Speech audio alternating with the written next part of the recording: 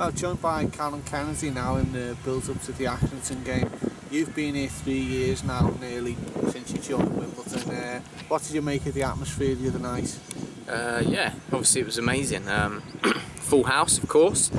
Nothing less than I expected, but obviously it's everyone wants to be part of those games where it means something and it's nice and loud. And I think obviously when we scored, you got the full effect of the amount of people that were there. But I think we know that we've got an amazing crowd and fan base behind us anyway.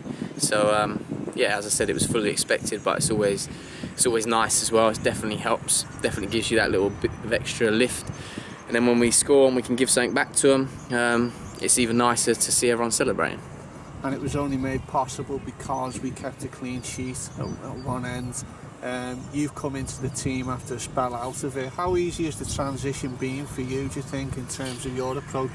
My approach hasn't changed, to be honest. I've spent the whole season working hard on myself, and I think that's all you can do. You have to just try and control what you can control. And so I've concentrated on staying in shape, staying on top of my game, and then when I get the opportunity to try and take it, yeah, and then obviously coming into a team that's doing really well is nice.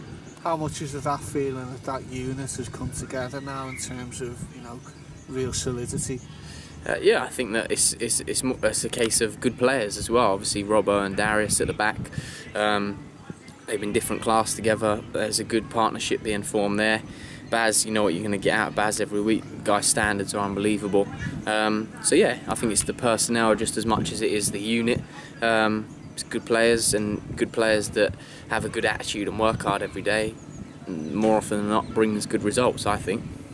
And you wasn't in the team when we won 4-3 up there in October, but what do you recall about that game and your experiences of playing at Accrington in the past? We know that they're a very good team. Of course they are. They play good football.